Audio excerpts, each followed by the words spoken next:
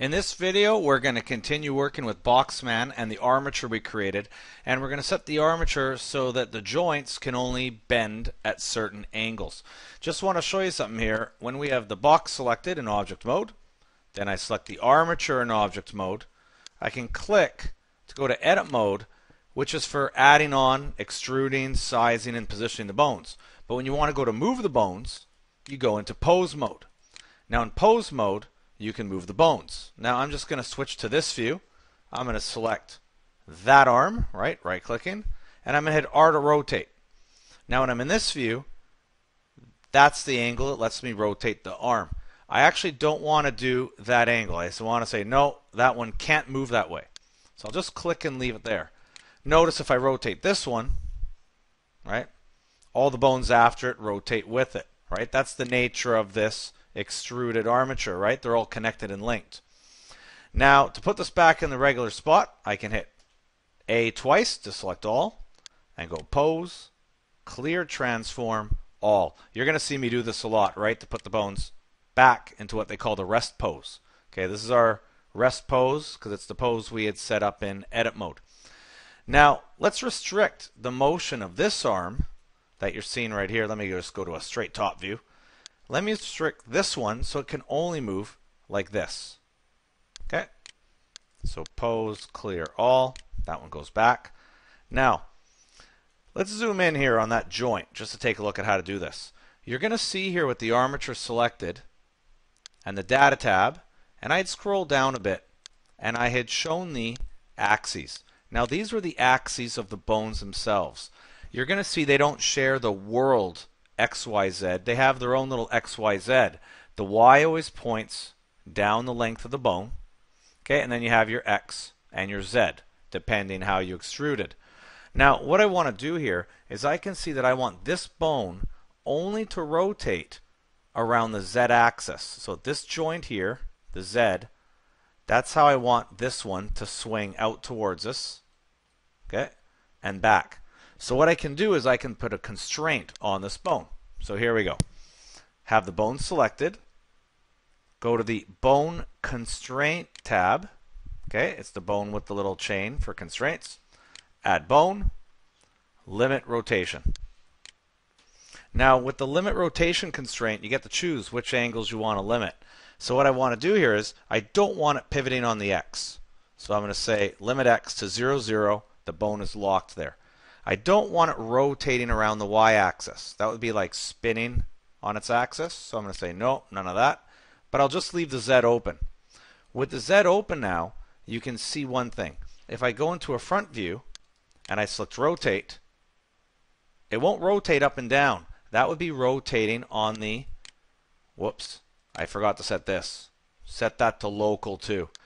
What the local means is it means that the axes I'm using are the bone's local, its own axes. Okay, either way, it still does the same thing here. When I go to rotate, it won't rotate on the X.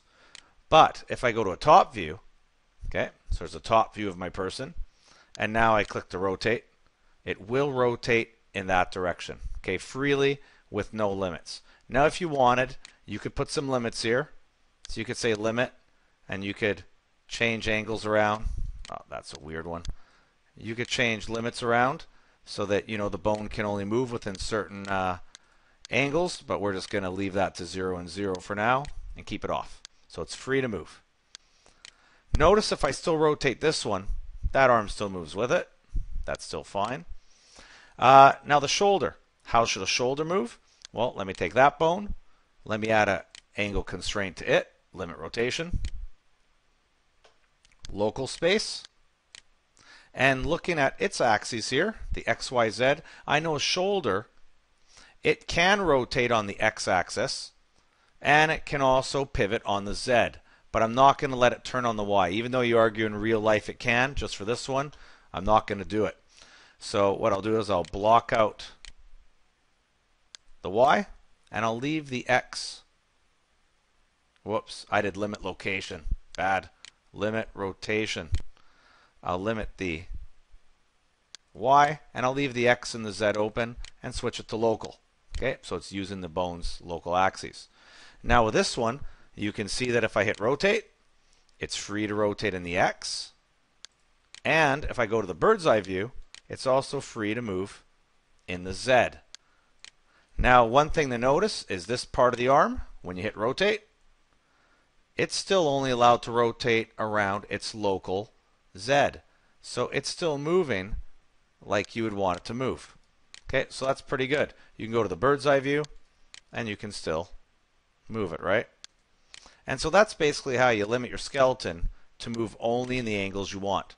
You may have realized here that when you're in a 3D view and you try to rotate these things with the R, you get very weird angles. When you're posing, being in the bird's eye view is good, and being in the top view, okay, is also good. For your poses, it keeps things nice and easy, right?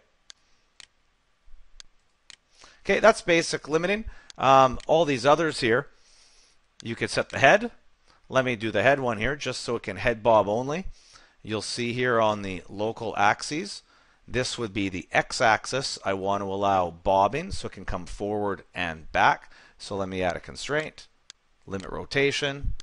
Let me lock out the y, lock out the z, and I'll allow the x. And switch to local.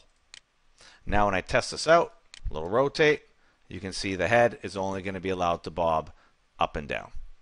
Okay, which is what we want. Now of course I've messed up my pose. Let's hit A twice, select all, pose, clear, all. What we're going to do in the next video is we will take our awesome Boxman and I will attach the actual objects, the arms and the upper arm and the head and the body, to the bones here, so that when we move the bones, we actually move our model.